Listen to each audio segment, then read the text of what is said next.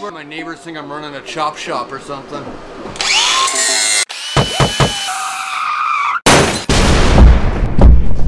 And welcome back to another episode of DIY van build on Dare's Drives. So last week you saw us put in these 4 windows here. We did the back doors, we did the rear quarter panels. Pretty straightforward job. Curtis came over, helped us out, and now we get to install the sliding door window. Let me show you the window. So this is the CR Laurence sliding door window, which they call a T-vent window, and it's an awning style vent. So that way they're gonna flip upwards. So if we wanna flip this over, I will show you the other side. So if you remember those windows from last week, they were completely flat and they just went flush onto the actual side of the body of the vent. These here has a seal already, which means we don't have to worry about the I'm gonna say silicone again. Urethane. Urethane. No urethane needed. So no urethane, no primer, anything like that. Well, we'll put some primer on once we cut, I guess. Yep. Other than that, that's all we need. And then it has this flange, which is gonna come through the back side of the door. Squish it together.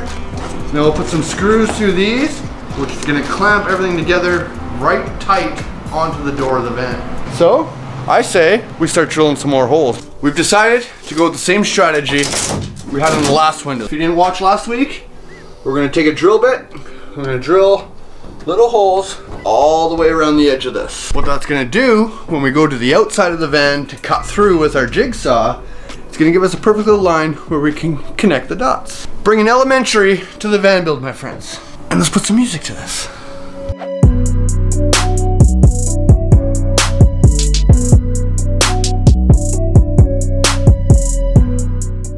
It's dark down here, it's cold down here.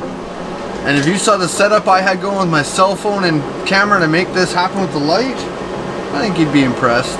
See, as I talk about all these box openings, I'm delaying opening things, and I forgot that I had like a stupid bright flashlight that we just bought. Specifically so you guys could have light to see this stuff. I think I just gotta say forget the box openings. Yeah, dude, like check that. That's awesome. That's what we're talking about. That's nice and bright. Just too much on the mind, peeps. We got a brand new jigsaw blade in there because with the brand new ones, it's like butter. We're using the speed bit. It's called a medium size for steel.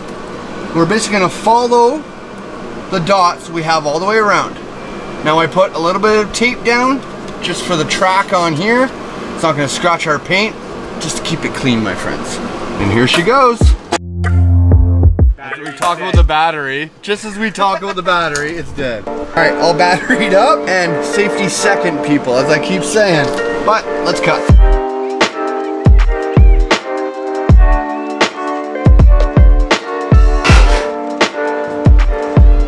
Hi, peeps, where are ya? Oh, you're down there. Hi, guys. Woo! We made it.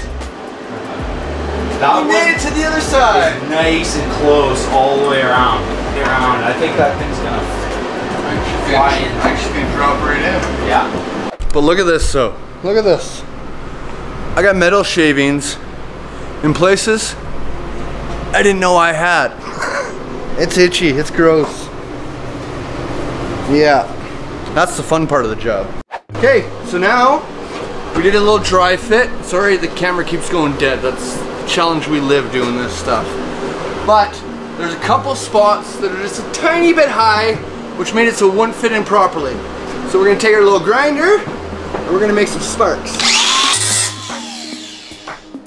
That looks pretty clean now. What's this side? We're gonna clean up this side just a little bit as well. Eric?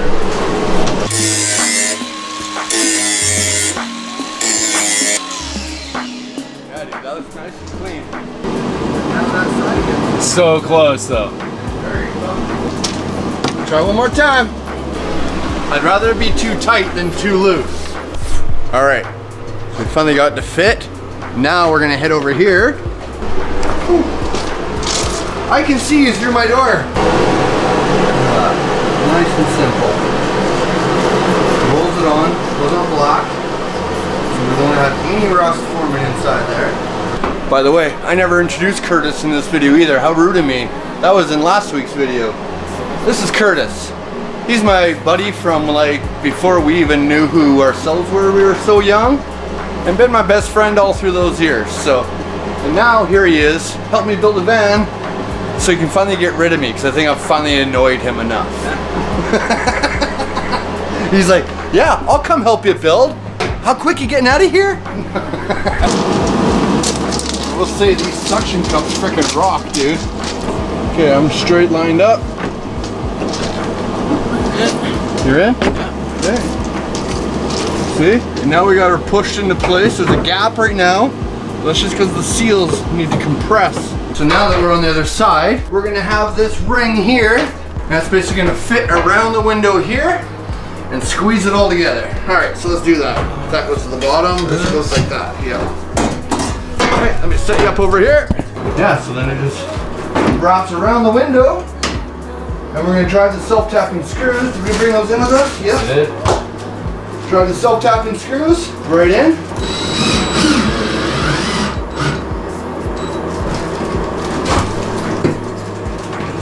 Nice, eh? Okay, I'm gonna finish doing these up.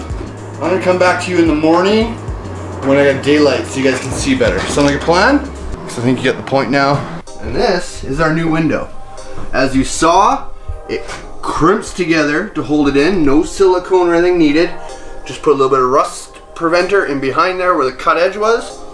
Then we put that beauty ring on and screwed it all the way around, which holds our nice T-vent window in place. So the bonus of this one is it has this little knob here in which we turn it, and from the outside you can see it open up. And it goes nice and wide too. Love it, love it. So this window was a little harder to install because of the fact it fits right in with the ring. It had to be that much more precise and exact to make sure it fit perfectly. So here, take a quick look. It looks completely factory as well.